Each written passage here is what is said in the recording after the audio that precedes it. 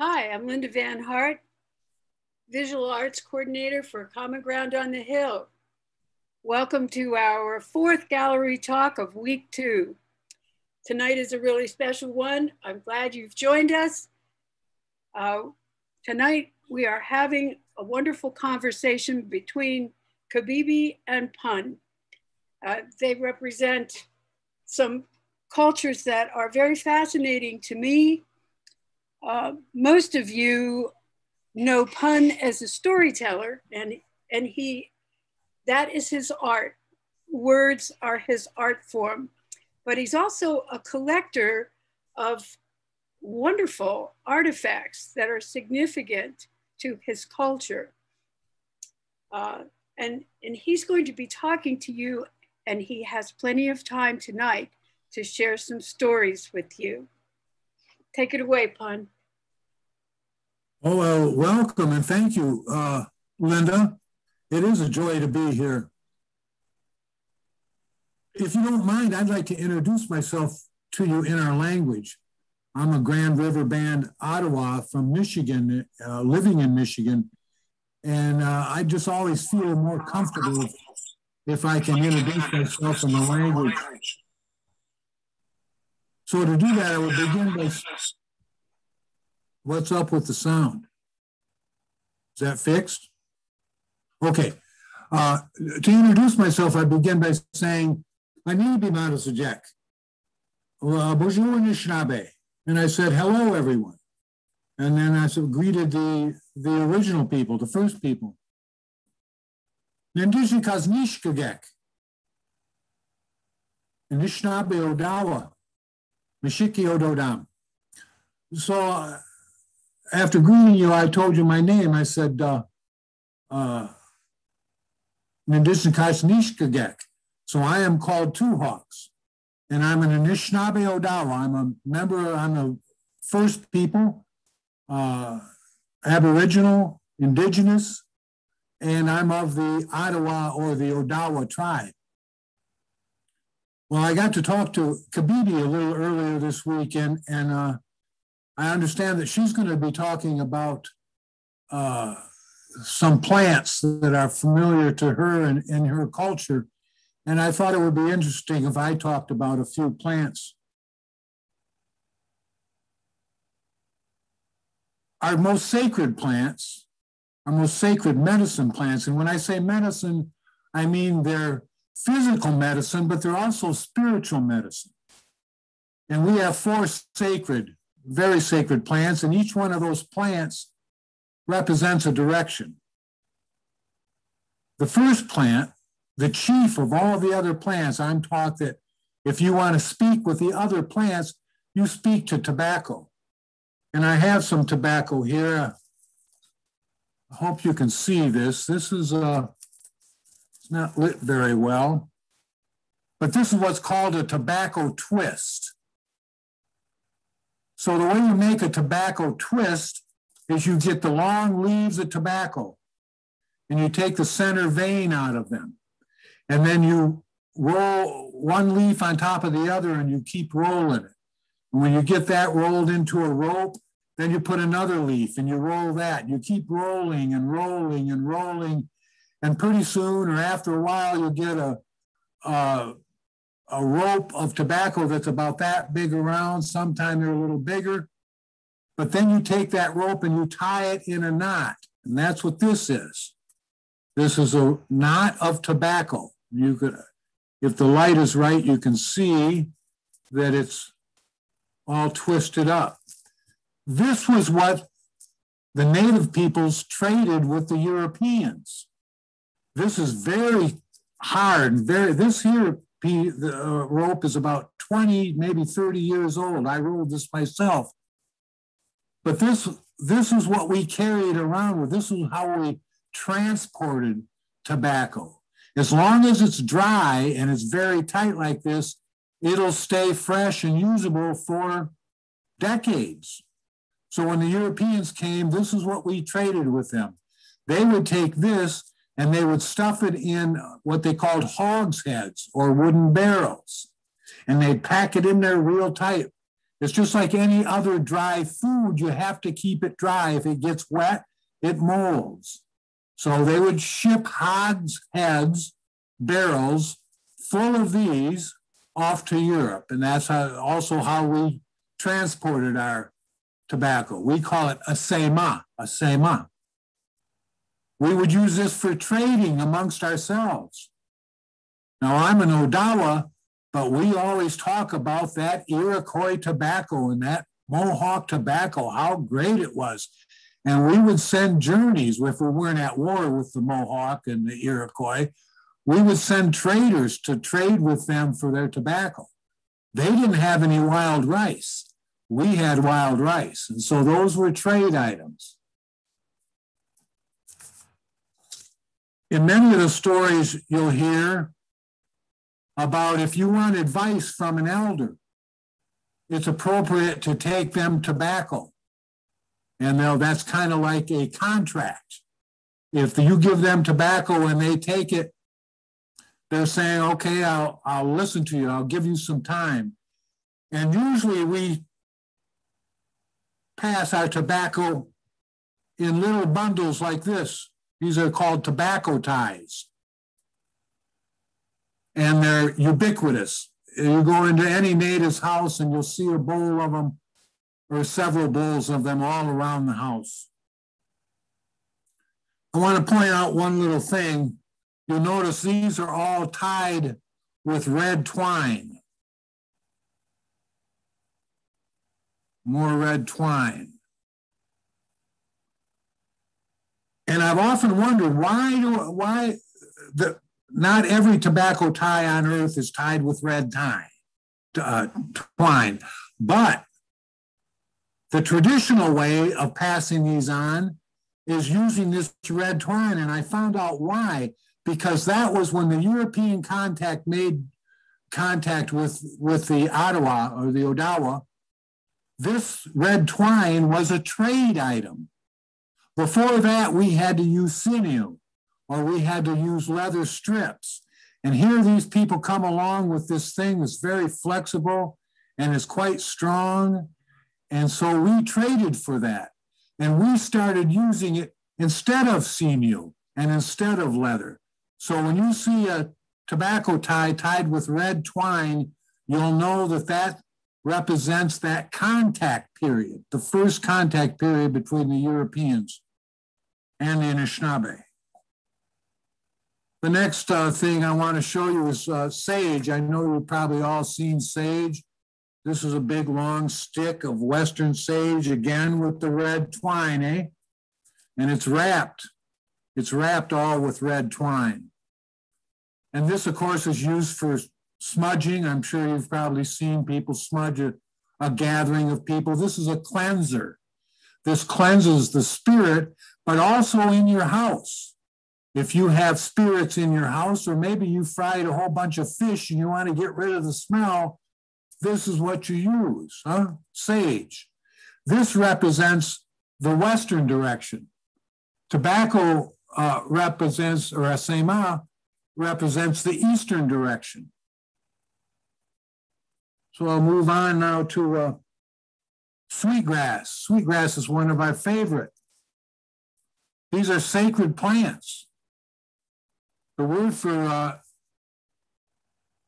sweetgrass is wingush, and it means our mother's hair.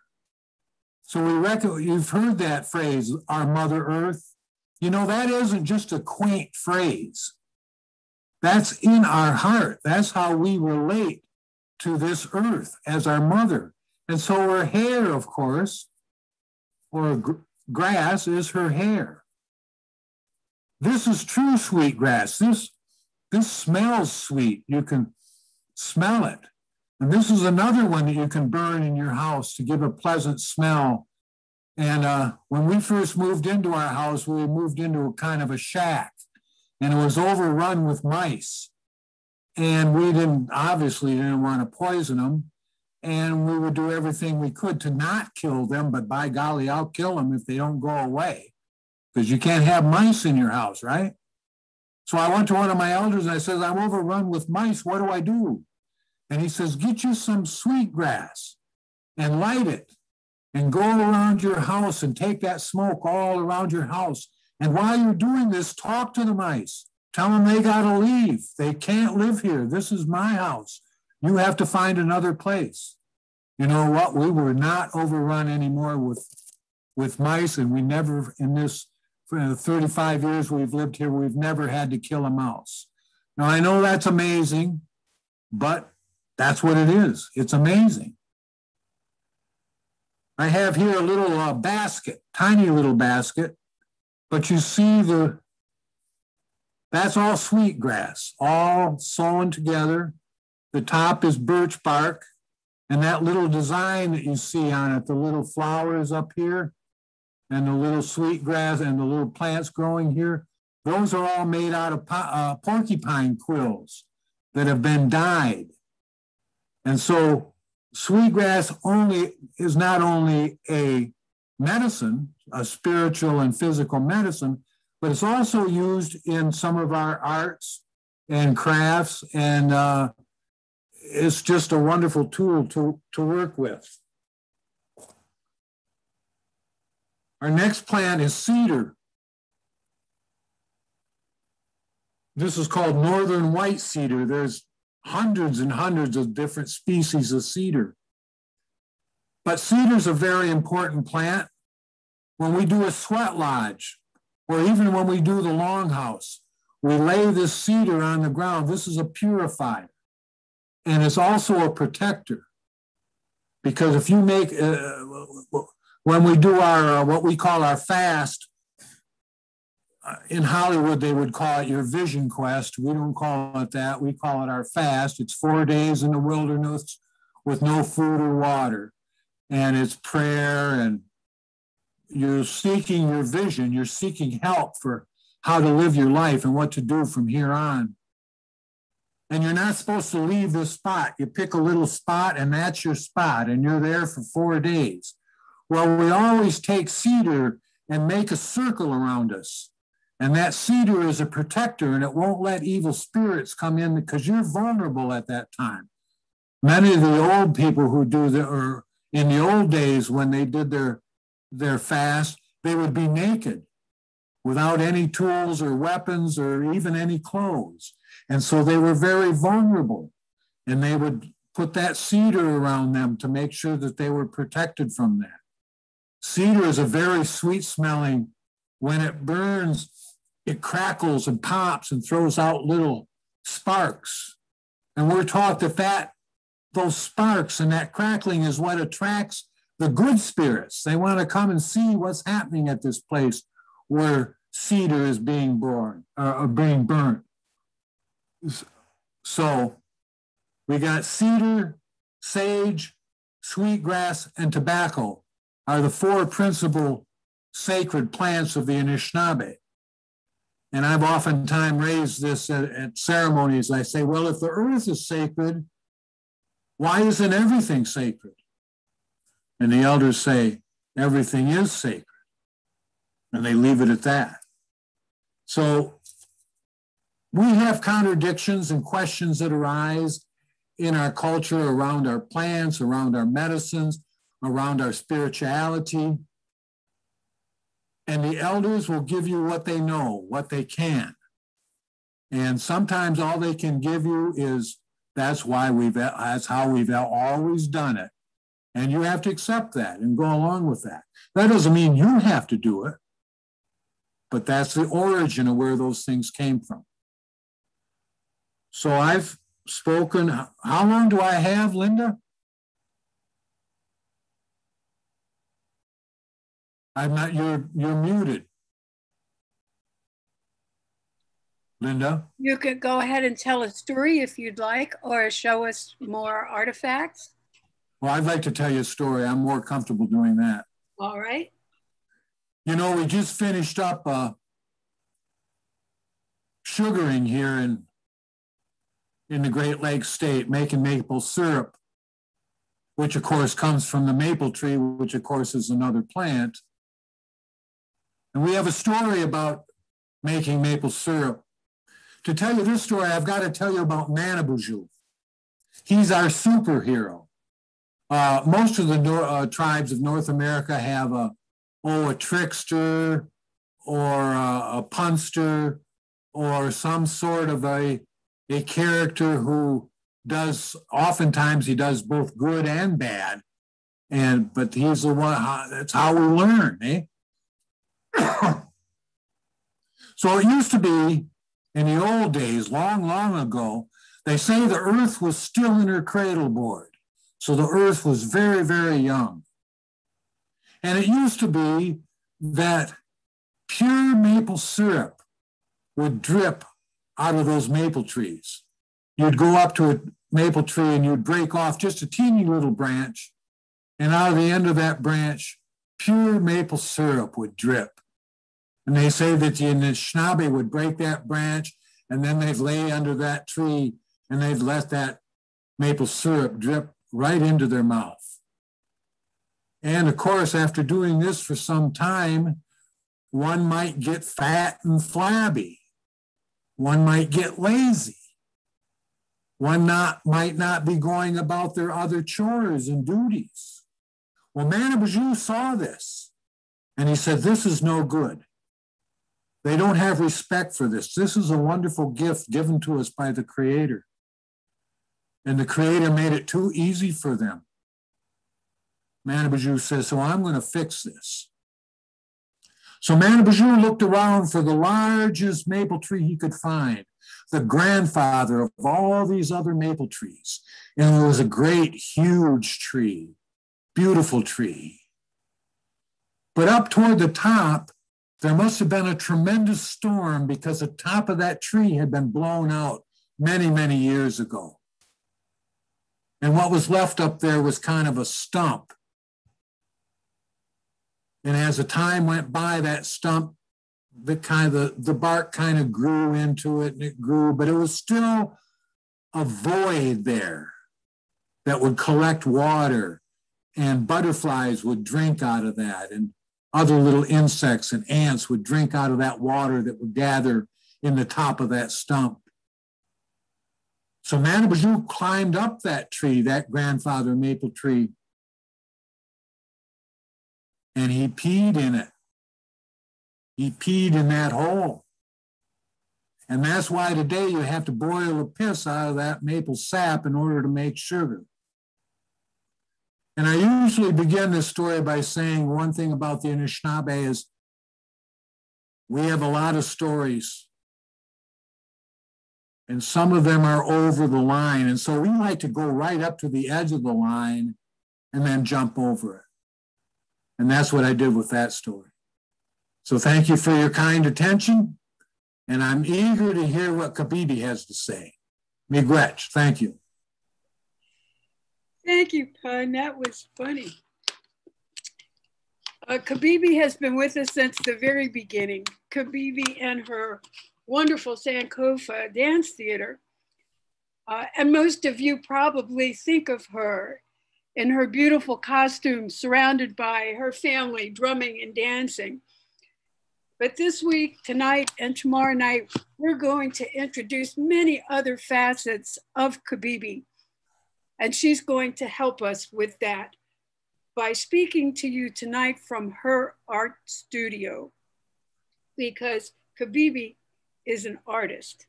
She is a visual artist, as well as an artist in the world of dance, choreography, and costume. Kibibi, share some of your artistic life and creations with us, please. Well, thank you for that wonderful, wonderful introduction, Linda.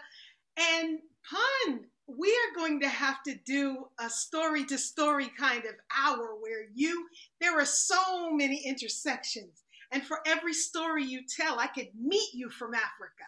I really could. And we could have such a great time. We could spend hours just, when you talk about the change and why the maple syrup and the availability of maple syrup. I could talk to you about why the sky lives so high in the sky. It's just, we could we could just go and go and go, and we'd have great fun. But that is not what I'm here for tonight. I am Kibibi Ajanku, and of course, you know me from Sankofa Dance Theater. That's a company that I founded in 1989.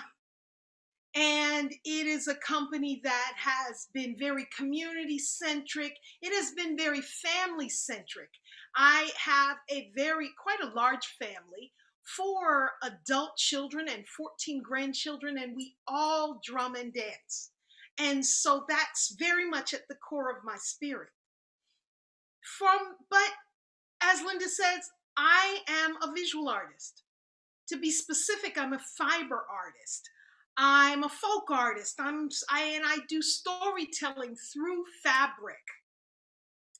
That is kind of the evolution out of Sankofa Dance Theater that you see as me today. And a whole lot of my work is steeped in a plant called indigo. Yes, indigo. So I keep this note. You're in my studio. Welcome to my studio. This is a studio visit. And so I keep this note, and it starts by saying, in front of me when I work, it says, note to self, your art is a medicinal narrative. Your work is not to drag the world kicking and screaming into a new awareness. Your job is to simply do your work sacredly, secretly, and silently, and those with eyes to see and ears to hear will respond. And so that's kind of where I'm coming from. Now, this plant we talked about, this indigo. In Nigeria, indigo is wrapped much like that tobacco leaf. The green, fresh leaf is crushed in a mortar and pestle, and it is wrapped until it's wet, and it's wrapped with cocoa ash from the cocoa pod, until you get, now this is an older ball. This one doesn't have good, so I just use it for presentation purposes. But it probably could get a little blue out of it, but not so much. So when you crush those leaves that are green, they actually emit a blue kind of essence. And so when you get this ball, this one is several years old, it still has that vibration of blueness around it. To make a good indigo vat, you would need, and to dye maybe about 6 yards of fabric or so, you need about 25 balls this size, right? And so this is a plant that grows from a bush. This is a plant that is really quite sacred. This is a plant that is used to dye this rich, you see this blue that I have on? This is a natural indigo. And it's a spiritual practice. It's a medicinal practice. It's one that is sacred. It's one that takes intention, not only talent and know-how, but intention, because to get a rich, deep blue like this, the fabric must pass through the dye vat up to a dozen times. So these are traditions that come from family. This is an indigo. So most of my work these days passes through the indigo vat. And let me tell you why I think this is important. I'm very enamored with indigo, not just because of its color, it's really beautiful, but also because of the essence of the thing. There was a time in the South, in America, that indigo rivaled cotton and rice. This is in South Carolina and in Louisiana and in northern Florida. Indigo rivaled cotton and rice as a money-making entity. I'm pausing because that is very big. That's a big statement, right? It's a very big statement. It's big because That was during the period of enslavement in this country. Who processed the indigo? Who brought the intelligence to make that indigo? Who did the work? The people who were stolen and trafficked from West Africa, simply because they had that knowledge.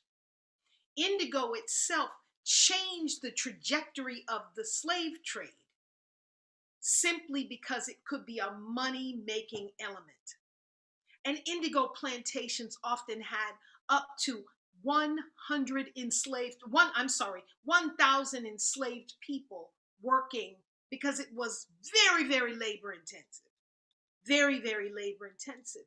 Now, we all know that slavery was a great, great harm, a great strike across America's forward motion. But when we talk about indigo, we don't really think about West Africa. We think about Asia, we think about East India, we think about many other places.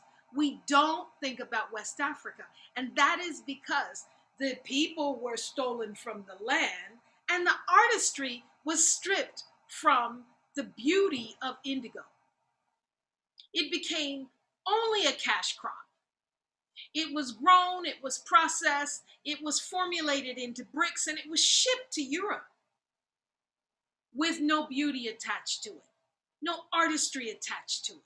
So we don't know about the beauty of indigo in connection to West Africa. I do believe that it is part of my responsibility to let my art act as a way to reconnect. Now I'm going to tell you a little bit about the indigo. All over your shoulder, I'm going to show you some of my artwork and how indigo is infused in it in one way or another. But I do want to tell you about the very first time that I saw a natural indigo vat. It was, in the early 90s. And it was my second trip to Senegal and into the Gambia. And I was visiting a group of students who were learning to use their artistry as a talent that would give them a way to make money as adults. So a vocational school, if you will. That's what we would call it here. And these young artisans were learning not only to dye fabric, but also to make beautiful, huge batik works. So I'm there and I'm visiting these young people, and I'm just really just proud of their work and giving them so much praise. And I see this fabric come out of a huge vat, come out green. I mean green, almost forest green. And as the air hit it, it began to turn blue. Oh my goodness. The magic, oh my goodness. That sent chills down my spine. And I've been a changed person ever since. So that is the magic of indigo. It grows as a green plant, or that's part of the magic. It grows as a green plant, but when you mash and manipulate those leaves, they have a blue essence that comes out of it.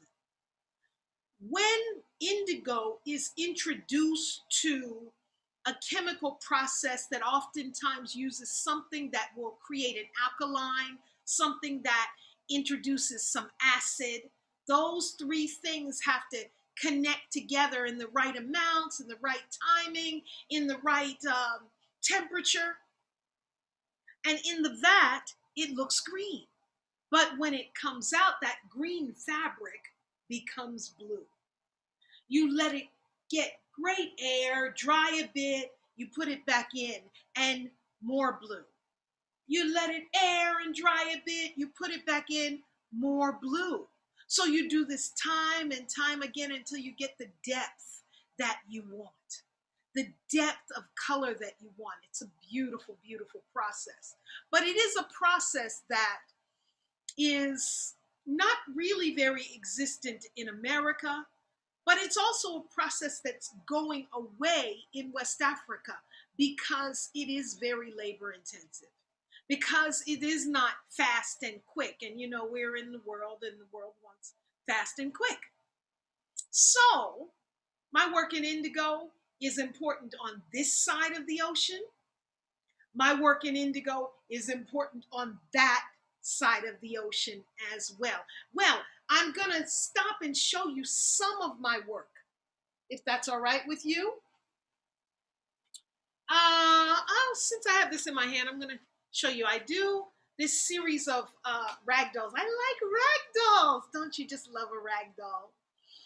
So my work is all identity work, if you will. This rag doll is more than something that you would just play with. If you look closely, you see that there's beadwork there. Can you see it? Am I too close or am I far enough? Most of my work, a lot of my work has cowrie shells. There was a point in time in history that cowrie shells were used as currency, as money in West Africa.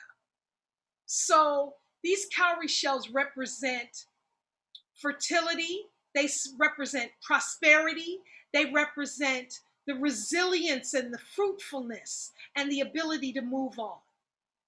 Also, glass beads. Glass beads represent strength, strength to survive across a struggle.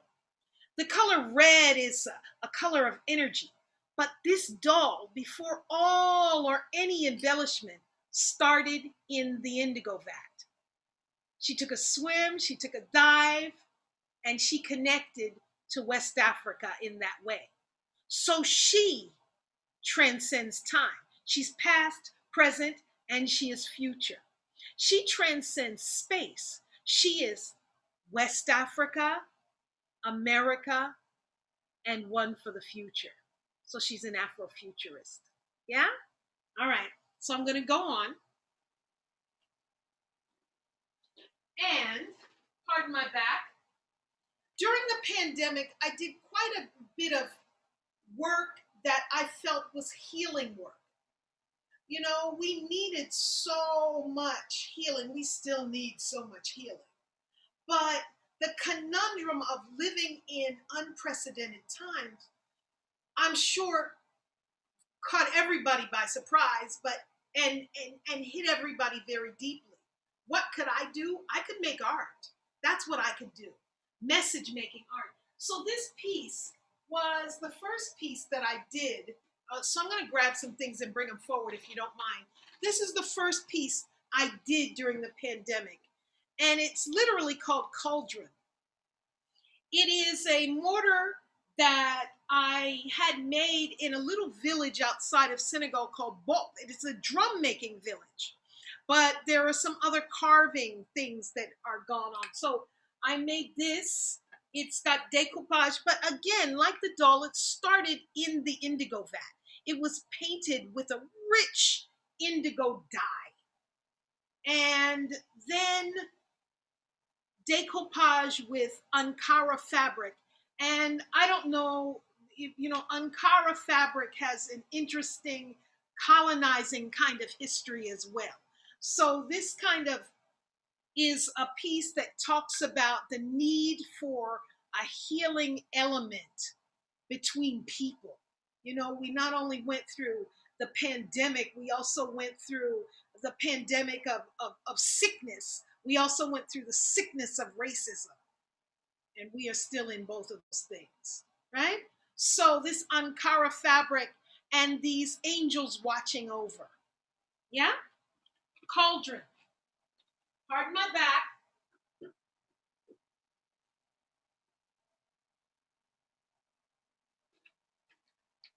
Small sculpture. And hopefully I will get to teach a class next year. And hopefully if you're interested, you'll sign up. These small sculptures began in the indigo vat. These are pieces that began in the indigo vat. They kind of have an alien feeling. They needed, you know, we needed this again, healing elements, healing messages as we are working through these strange times that we're in, we can all be better people. That's my message. We can all dig deeper and be better people. So this one is Obia. And if you are in Jamaica, in Trinidad, the Obia is the healer, the spirit worker. This one is called Ritual Walker, right? These are meant to be totems. They're spiritual totems, and they're meant to be message makers and energies that watch over us.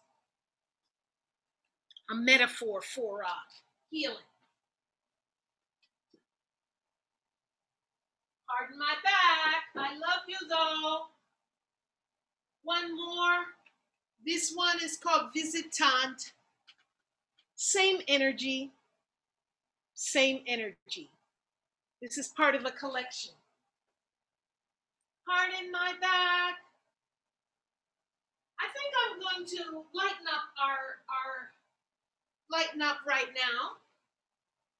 So as you see, I kind of not only cross cultures, I cross mediums, and I like to mix things up. I like mixed media collage in that way. So this is paper, it is fabric, it is all on canvas, and this is called Summer Vibes. It was one of those days where I was just feeling like that energy of Venus, if you will, exploding in heat and sun and New World Africa. It's called Summer Vibes.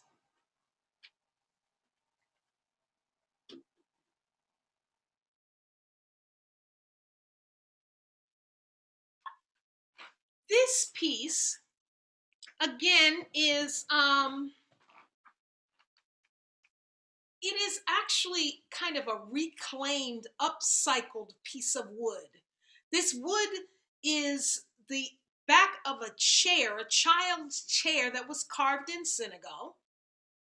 And the technique here and here is using the mud. If anybody knows what mud cloth is, it is literally a mud from the Mali River that has been fermented just to the right amount, activated by a plant called Ngalama. And when you put those two things together, you get these deep colors, these rich and deep colors, and you get these yellows. Yeah? So I use the technique for the Mali mud cloth called bogolon, also known as bogolon. And this is the same wood. This chair is carved from the same wood that is used to carve a djembe drum. This piece is called Mali Rhythm.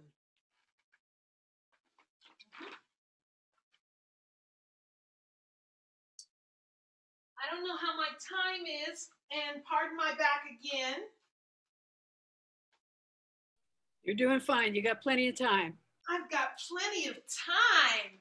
Well, since I have plenty of time, now, I don't know how you can see this, but Linda asked me to talk about the variety of things that I do. So I really am, I consider myself a fiber artist, but I do delve in many different things. I am particularly fond of the opportunity to upcycle, the opportunity to give things that were once cast away new life. And so, generally in periods that are difficult for me, I will literally break glass. Literally break glass. This and indigo remains a theme. So this is my indigo lady, and this is one of those early pandemic pieces. It's stained glass on a repurposed window. It's got a variety of things. It's got some glass beads. It's got some, you see the djembe? You've got, a variety of things here. But Indigo Lady, it's part of my stained glass collection. And brings so much joy. Breaking the glass kind of is a metaphor for what I can do. It's kind of therapy for what I can do in the midst of a time when I feel like I do not have power over a world that's spinning and a world that is giving so much harm and pain. So I can break this glass and make something really beautiful. And that beauty can literally shine a light of beautiful color into a home. Indigo Lady. Okay.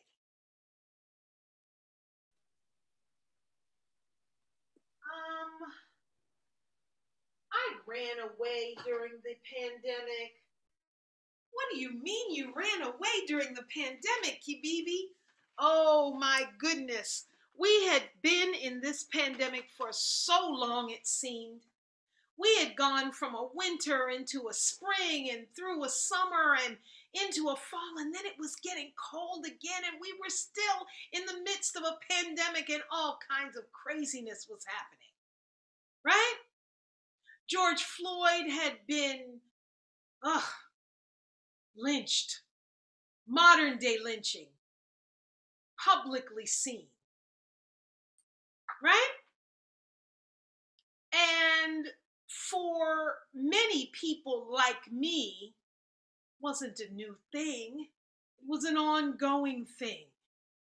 It was just a reminder that you live in terror for what's going to happen to your sons and your daughters. That so many things would happen. So I ran away. I got in my car and I drove and I drove and I drove. I was worried about stopping. So I drove straight. I only stopped for gas, and very carefully then, because this was in January when we were just still fearful and careful. And my daughter, who lives in Florida, in Sarasota, welcomed me into her house for a moment across the winter. We live in a very kind of bubble-like, similar bubble. So I was one of the fortunate ones, since my family, even though I have family in different cities, we were still activating our lives in the same kind of way. So we felt safe. If we could get to each other, we felt safe in each other's homes. So since I was working from home, I put art supplies in my trunk and my computer in my trunk.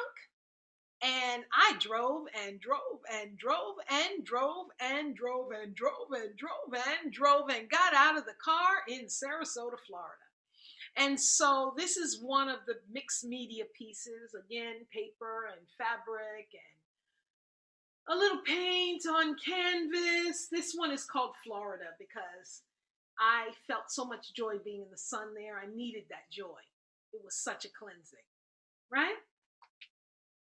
So there's that. Can we bring you back to Maryland, Kibibi? Say it again. Could we bring you back to Maryland? Can you bring me back to Maryland? You can, maybe. I would like you and Pun to talk about intersections. I can talk about intersections. And I'm going to get us to intersections by taking us to Nigeria. This piece right here was done in Oshogbo in Nigeria, West Africa. Can you see it, or should I bring it close? It's beautiful. So this piece is some yardage, and I made it by using the ways of the old people, the ways of my mothers, my grandmothers, my grandmothers' grandmothers, that way of dye resist that goes back for hundreds and hundreds and hundreds of years and dates back quite possibly to the pyramids, right? But it is a way of dye resist. And I went to Nigeria And I seated myself at the feet of the elders so that I could let that tradition wash over me. And I did not go at my own speed. I went at the speed that I was required to go at. So it took me 30 days to make this piece. And this piece is a message. It's a metaphor. It's a parable. And it talks about the resilience of leadership. It talks about looking at yourself as a mirror image. It talks about the cassava leaf and the gourd as a metaphor for fertility and forward motion. So my way of getting us back to here is that we need all of these things. We need all of these things in our life. We need our art and the things around us to be metaphors so that we can be better personally, and we can be better as we intersect and interact with others. I say that because as I have talked about first people of the land, it has become my great awareness that we owe homage to the first people of the land. We do, with no doubt. However, the people that are always and most often invisible in the conversation are the very Africans who were required to build the land. And the atrocity is just as deep, and the atrocity is just as wide, and the atrocity is just as horrific. The thing that you find in both of those stories is the intersections of the people. Time and time again, how the people have come together. The people stolen from Africa and the people whose land was stolen from them. How time and time again, two groups of people had to come together to create safety, to just build. And yeah, I don't know. Han, I'm going to toss it to you so that we can go back and forward a little bit. Okay, I'm pleased to do that. As you gave me a lot of things to take off from. The first one I wanted to mention was the cowrie shell. You know, we have a tradition or a teaching. If you're familiar with the Bible, you know that there were 3 years during which Jesus's life was not accounted for.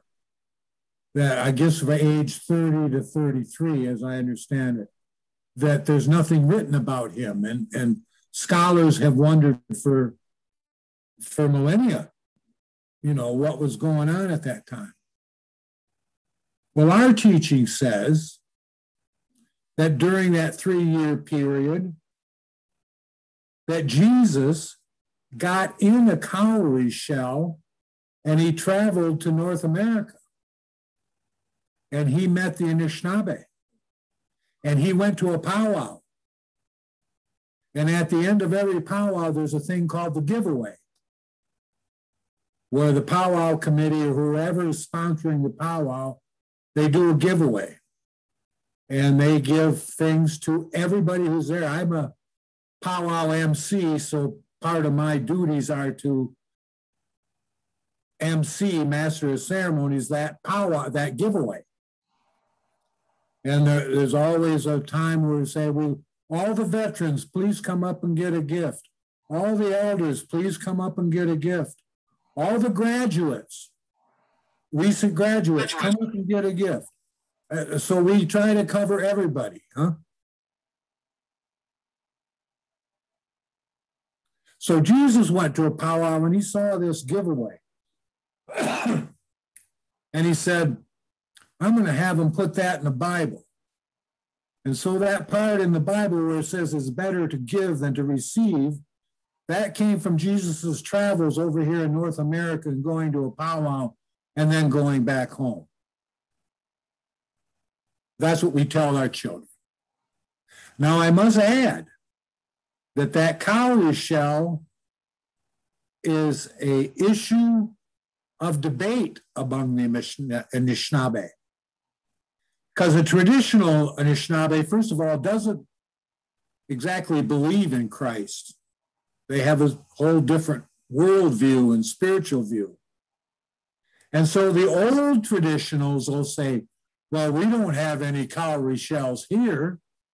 That's not native to North America. You'll never find a cowrie shell in its native state here in North America.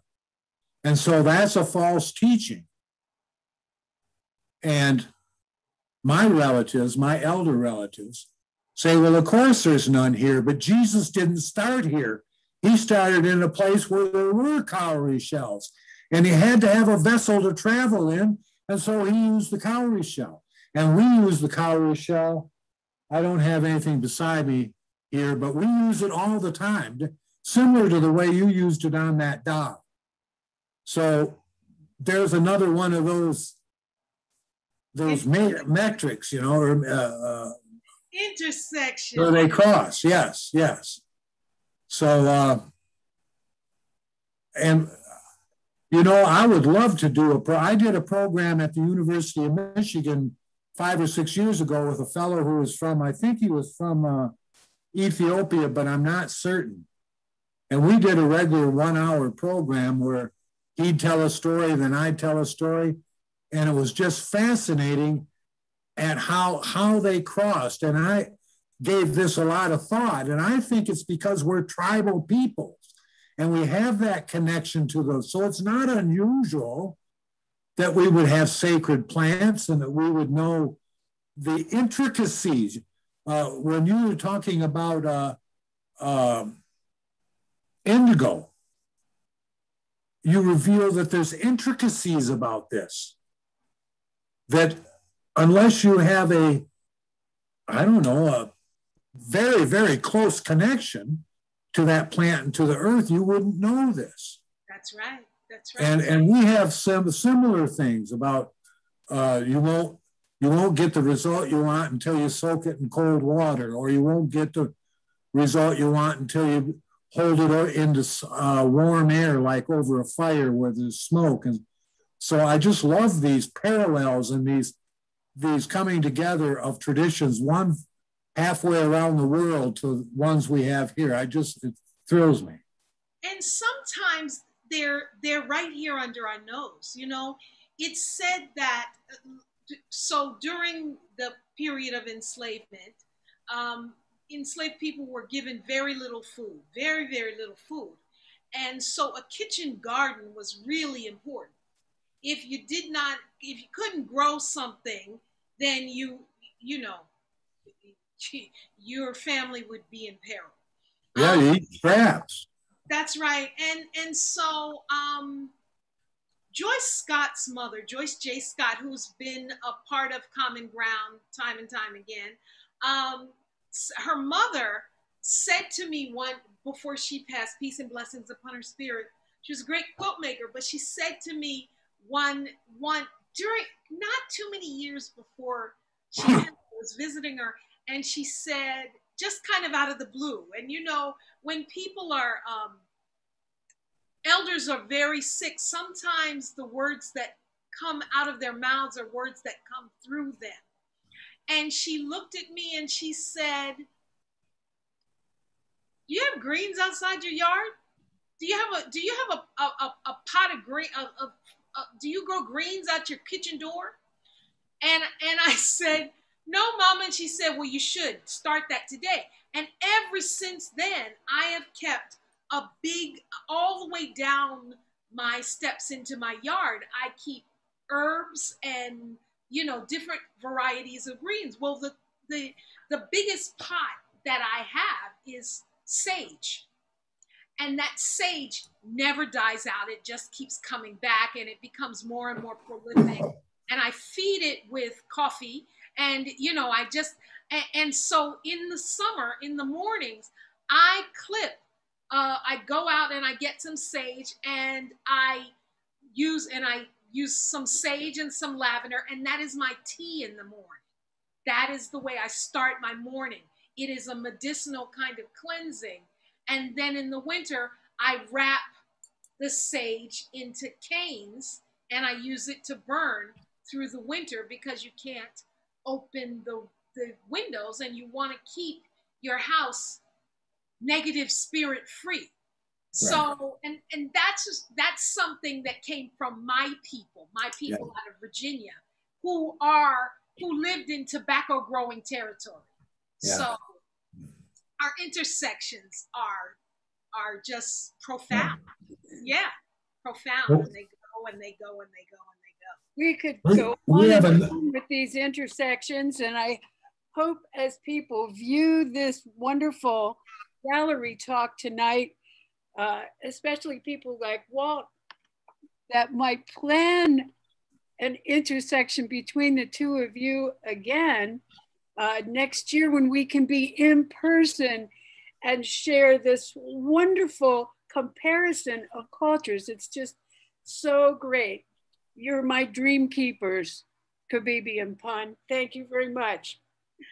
Thank you. I just want to let everybody know that Kibibi is receiving the Visual Arts Award.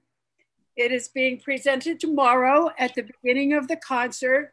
Actually, it arrived today and she is wearing the award, and we will tell you more about that and more about Kibibi, her public work, her curatorial work, the work for social justice, her work with leadership in Baltimore, and all of that tomorrow night at the beginning of the concert. So please join us for that. Just a special note, since Carrie Wolfson led the search for common ground about the blues, and I hope you join us for the blues concert tonight. Kibibi's talk about indigo and the beautiful blue that it makes has been another intersection between those gatherings at the search and the blues concert tonight.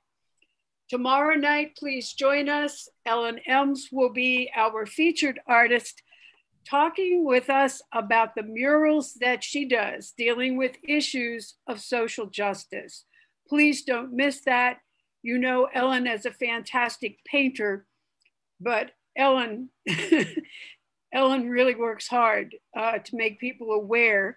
One of the ones I stopped in Johnson City, Tennessee on my way back from family to view in person has to do with the 100th year celebration of the suffragettes that got women of all colors the vote. So hopefully she'll show images of that amongst the other murals and paintings that she's talking to you about tomorrow night. And that will wrap us up for Gallery Talk 5 in week 2. Thank you so much for joining us tonight. Please don't miss the blues concert and don't miss the concert tomorrow night when we honor Kibibi for the fantastic work she's done during the entire history